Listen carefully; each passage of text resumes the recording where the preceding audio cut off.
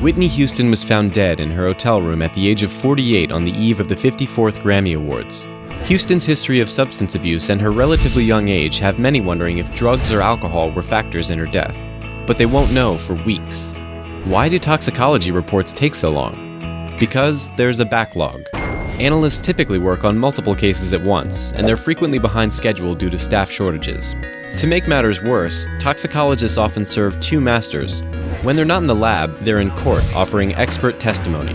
In Washington state, lab scientists spend as much as 2 days a week on the witness stand while blood samples languish in a refrigerator. Thorough tox reports are complex.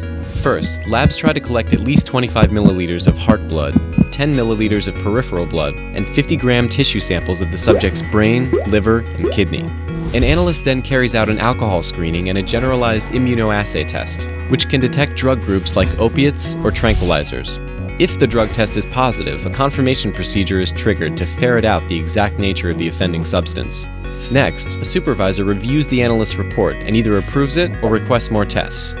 This whole process, barring glitches or lengthy tests for hard-to-detect drugs, could take just a couple of days if analysts were able to devote themselves exclusively to a well-preserved specimen. But they rarely get the opportunity. Some evidence is prioritized for a court date or an ongoing investigation, and lab screenings of the living sometimes get to cut in line. That's probably only fair. The dead can wait in eternity.